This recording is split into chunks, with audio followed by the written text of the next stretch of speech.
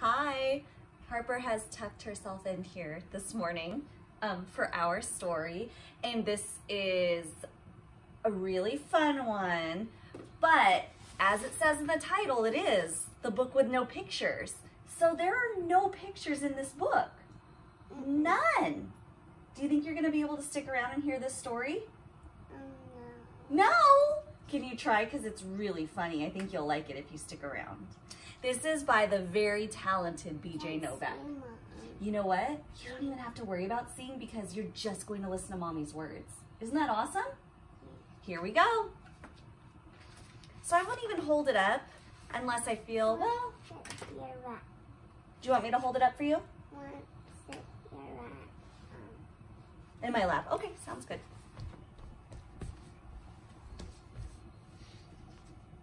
Thank you. All right.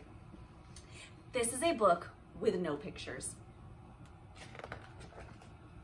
It might seem like no fun to have someone read you a book with no pictures. It probably seems boring and serious, except here's how books work. Everything the words say, the person reading the book has to say. No matter what. That's the deal. That's the rule. So that means even if the words say blork. Wait, what? That doesn't even mean anything. Blurf. Wait a second. What? This isn't the kind of book I want to read. And I have to say every word this book says? Uh-oh. I am a monkey who taught myself to read. Hey, I'm not a monkey. And now I am reading you this book with my monkey mouth and my monkey voice. That's not true. I'm not a monkey. Yes, I am. I'm a monkey. Also, I am a robot monkey. Wait, what? And my head is made of blueberry pizza. Wait a second. Is this whole book a trick? Can I stop reading now? No. And now it's time for me to sing you my favorite song. A song? Do I really have to sing a song? That's funny. Glug, glug, glug, my face is a bug.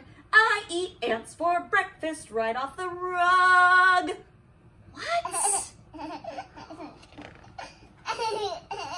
This book is ridiculous. Can I stop reading yet? Can I stop? No. There are more pages? I have to read the rest?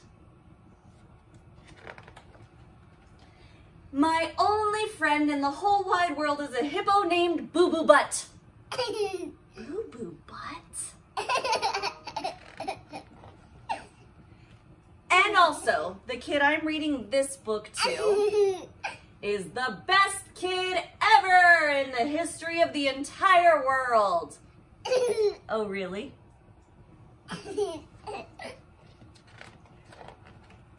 And this kid is the smartest kid too. Because this kid chose this book even though it had no pictures. Because kids know this is the book that makes grown-ups have to say silly things. And make silly sounds like... Oh no, no, here it comes.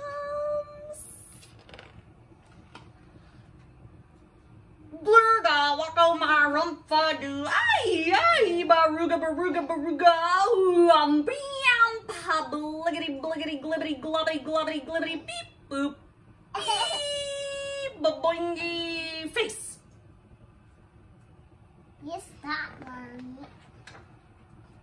Oh my goodness.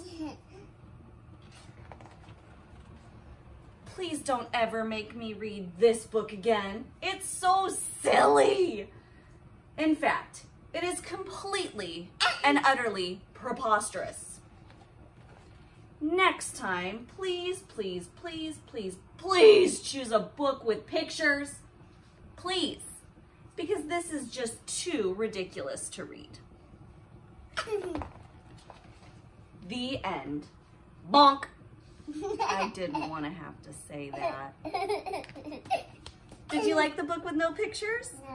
No. No? You didn't like that? No. It sure sounds like you were enjoying it. All right, you're going to say bye to everybody? Bye-bye. Bye. That's a funny book. It is a funny book. Huh? The robot like it. That's how the robot walks.